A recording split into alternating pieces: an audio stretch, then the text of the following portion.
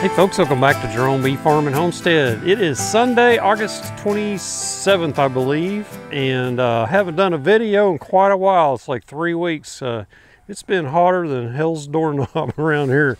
We had, last week, I think it was 4 days, it was 105, and it was unbearable. I completed my oxalic acid treatments. I got 3 in at 7 days apart, and I would come out right at sunup and did them the last couple of times. So those are complete. I do want to hit them again. I'd really like to give more, but I might do one here in the next week or two. But probably what I'll do is I'll wait till fall and I'll hit them like 7 days apart, and that'll set them pretty good. So I've lost a few hives since the last video, and I attribute it to just queens failing and not superseding correctly. Here in my area, to supersede a queen after the nectar flow, the odds are not good at all. And in fact, I've got a hive that I'm going to go into, number 37 there on the end, that Apimaye. It had the very first one in there was the virgin queen. She didn't make it back, and I put in a brood frame. They made more queen cells. I saw the virgin queen, she didn't come back. So I got a third try in there now, but it's not gonna make it. There's no way. Those queens just don't make it back. And I think the reason is there's dragonflies. There's a lot of them this time of year. And those slow flying queens are easy picking for a dragonfly. So I'm gonna get in there, I'm gonna check on that one and see if I see a virgin queen or a queen cell being drawn on that latest frame I got in there. And the other Apimaye, so that's 65, hive 34, that's got a good laying queen in it, but she's not the best looking queen. And I'm going to transfer that into a 10 frame box and get that set for winter. And next to that's those 2 double decker nukes. I haven't decided if I want to put them into a 10 frame or just leave them like that, so we'll see. But for this video, I'm going to get in there in the 2 Apimayes. And also I've got some Apivar mite strips that Gary from G's Bees gave me. So go to G's Bees. He's an Oklahoma beekeeper. He lives west of here a ways. He has a really cool operation. He's got 50 hives this year, and he's going to build up to 100 next year. He's got a really cool operation. He's out there in the woods in what's called the Old Cross Timbers Forest. That's an actual forest, used to be in Oklahoma. But yeah, it's pretty neat. So the name of his channel is G's Bees, G-E-E-Z-B-E-E-Z. So if you haven't gone over there and checked him out, go check him out, subscribe to him. And he doesn't have a lot of subscribers, but he has some really good content. He just doesn't have a lot of viewers yet, so he's building up. So if you would go over there and check him out, that's a pretty good channel. So he called me and asked me, or he messaged me and said, hey, I got some Apivar strips. You want them? I was like, yeah, I could use a few. And I got over there and he gave me the whole package. So he treated his 50, he bought a package in bulk. And I think there was, I don't know, 70 or 80 in there. So he did his hives and he had like 25, 30 strips left over. He just gave them all to me. I said, I just need 8. So I'm going to do those Apimaye hives, and also I'm going to do my father-in-law's hives out in Fort Cobb, because I can't get out there and do that oxalic acid treatment because he's way out there. So that'll get those hives out there set. So thank you to G's Bees. That was very nice of him to do that. And also I gave some of those strips to a guy that he bought. I sold 1 nuke this year, and he came by and I gave him 4 of those strips for his hive to get that going. So let's get in these Apimayes, and before I get started on that, I'll show you which hives have failed and what's going on with that. So, and I got a new smoker. Check it out. This is a Hilco smoker, and it's got the heavy duty spring thing up here, not that little wimpy tab like the one I got from Man Lake. It's a nice smoker. It's pretty heavy duty. Up here it is. You're not going to bend that, so I really like it. My other one, it was just fine, except I had it hanging on that basket on my four-wheeler on the front, and I took off and wasn't paying attention, and it flopped off the front and I ran over it. So it's in the trash can. I thought about trying to bend it out straight. It was just, no, it was too, I mean, it was like a pancake. So yeah, I gave up on that. All right, let's get started, and I'll show you what's going on. We'll get in the Apimays. Yeah, so today the temperature is a lot cooler. We got a cool front come through. Winds got a breeze out of the north, and high today was 85. It's probably about 80 here in the shade, so it's pretty nice. So we lost hive 19 there. It was just empty, and I had caught it before they started robbing it out. So I got some good honey frames out of that. In fact, I got 2 of those honey frames with me, and I'm going to move them over into that hive that I take out of the Apimaye.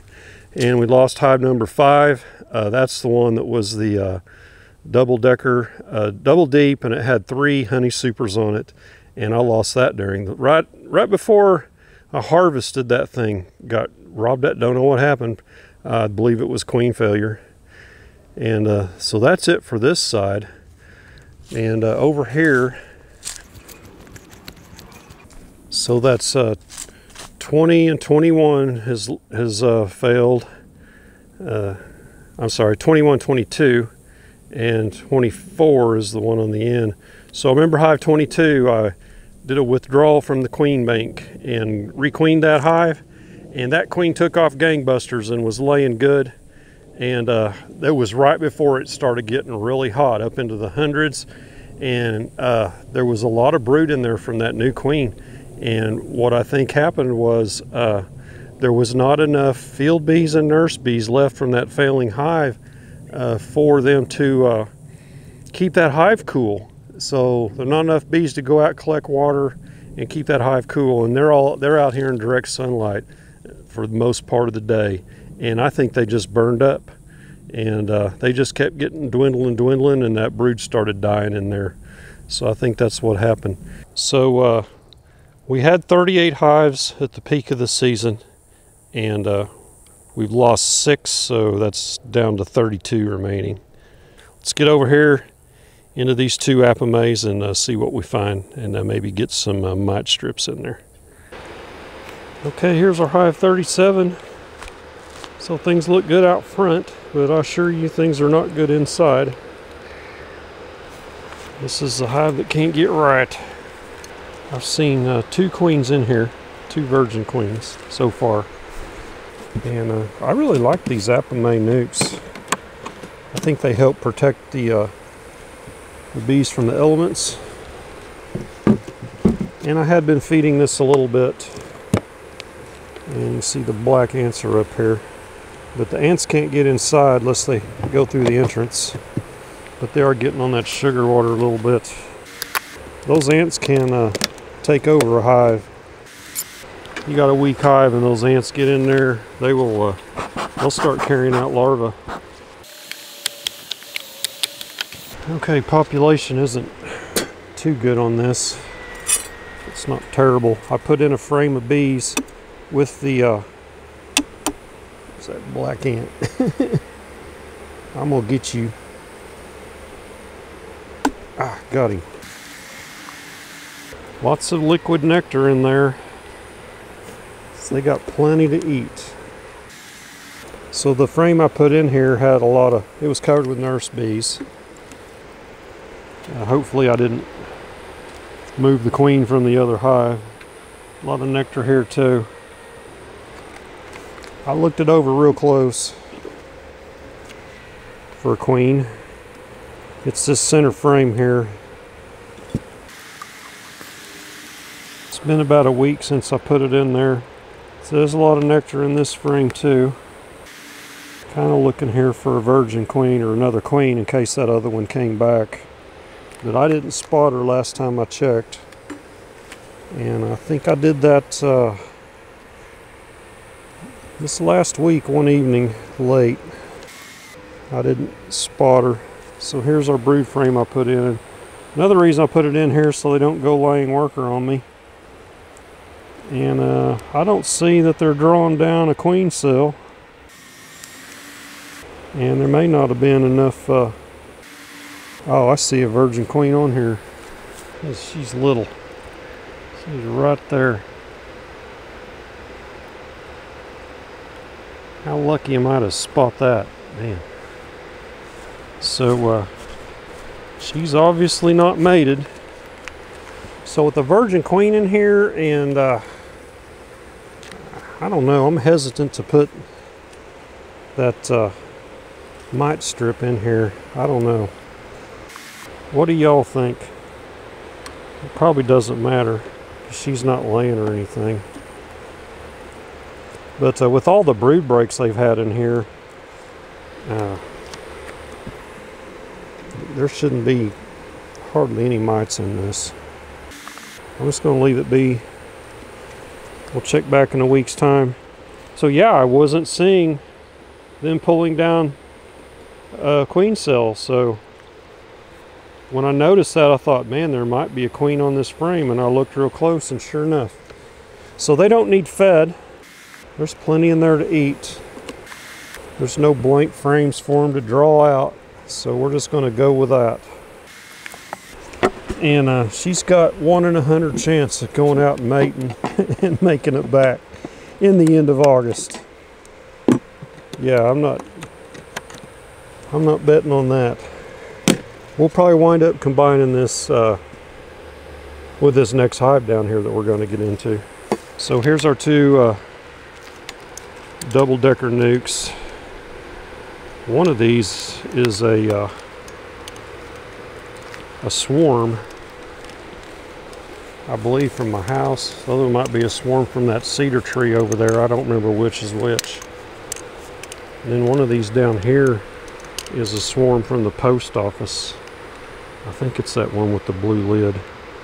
Let's get in here. And so this has a laying queen. She's not going to win a beauty contest because she's not the greatest looking. But I'm going to get this into a 10 frame. What I think I'm going to do is I want to set it up here on this other hive, and I'm going to get my bottom board and box down there and just start moving frames. Then I can get this Apimaye put away, and it'll be ready for next spring for splits or a swarm or whatever. And it'll protect a split from cold front. If you get a real cold snap and you're worried about your bees freezing out, then these things are really good insulated. It's got nice handles.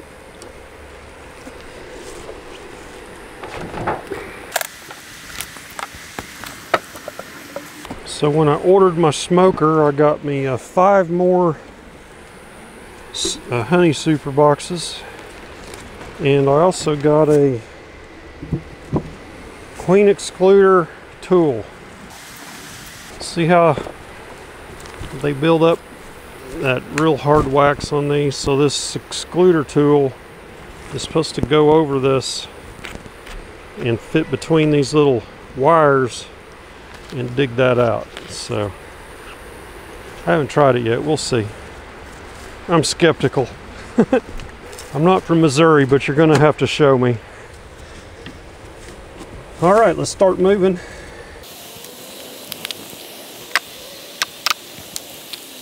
So I've been feeding this one a little bit too. So up in the trailer there, I've got 2 frames full of honey that I had in the freezer. I'm going to add to this. So this is a honey frame, not completely full. I think I've got 7 frames here. 2, 3, 4, 5. Yeah, these hold 7. And I might add a frame feeder to this. This is a empty frame. I think I'm going to remove this and put one of those drawn out combs that I have. There's nothing in it, it was empty. So here's a brood frame. I'm going to try and keep these in the same order pretty much. And here's our queen. I marked her red, but it's mostly worn off. She's a good looking queen. I must have her mistaken with another one that's smaller, because there ain't nothing wrong with her. This is going to make some, this is going to be a fine hive next year. I'll put a drawn out comb right next to her. This is a brood frame as well. A lot of those have emerged already. And she's backfilled. So a lot of this pattern is because of the heat. And she's backfilled some of those. There's larvae in some of those. Put it in there in the same spot, same orientation. You don't want to get your frames flipped around. So all that's fresh brood right up against where she's used to it being. This here's another brood frame. She's a good queen. Brood on both sides, and lots of nectar and honey up in the corners. So this hive is doing good as far as food. If I put those two frames of honey in here, they're probably good. Here's another one of these plastics that's hadn't been finished drawing out. So there's a little bit of nectar right there. I'm going to shake this out and give them a drawn out frame. And this one here is mostly honey. So I'll put this here. I'm going to put my frame feeder, and I'm going to put those two honey frames on this side because the north is over here, and I want my bees to go away from the cold side this direction in the winter. And I'll put that feeder, and then they can fill up out here on these empty ones. So 4, 5, I need 3 frames. Okay, these two here are solid honey. And this is an empty brood frame with some bee bread right here. So that'll be good if that queen wants to lay some more. Well, I said I was going to put the honey on this side. I think I'll split it up. I'll put one on each end. This one's not quite full. Actually, I'm going to put this right here. If it gets real cold, your bees aren't going to want to get up against, like on the last frame, to get the honey off it, unless it's a warm day. When it's really cold, they can't move very far. So I'm trying to set this up for winter. So this hive's got some good weight to it now. And I'll get that frame feeder right here. So they don't need fed a whole lot, but internal frame feeders are the best when it's you're in a dearth time. You don't have near the potential for robbing when you're feeding internal like that. So we got a few bees up here in this box.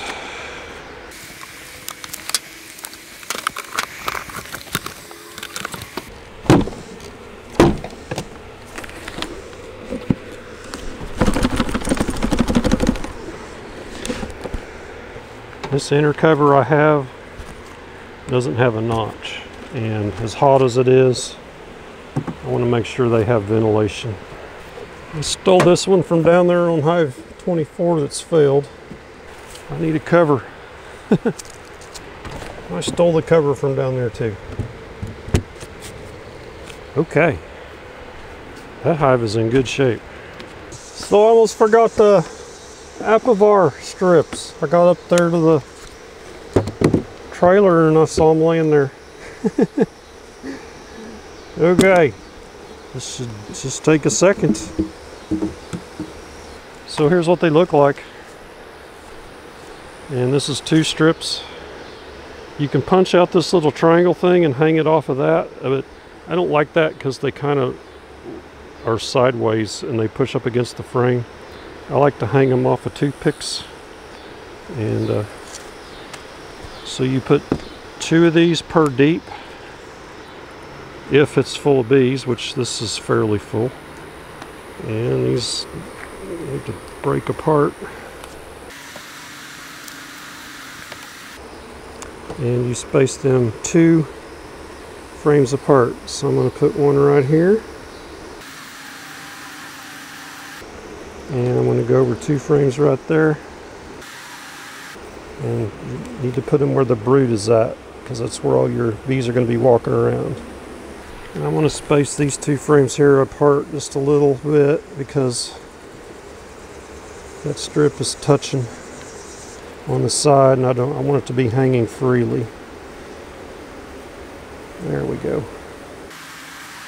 I'm going to scoot this one apart just a hair as well. So the bees will walk around on that strip and spread the Apivar throughout, and it will kill the mites and not harm the bees. And I'll leave this block of wood here to remind me there's a feeder in there. Yeah, so that was a successful transfer. Got them out of this Apimaye 8 frame into, or 7 frame, into a 10 frame deep.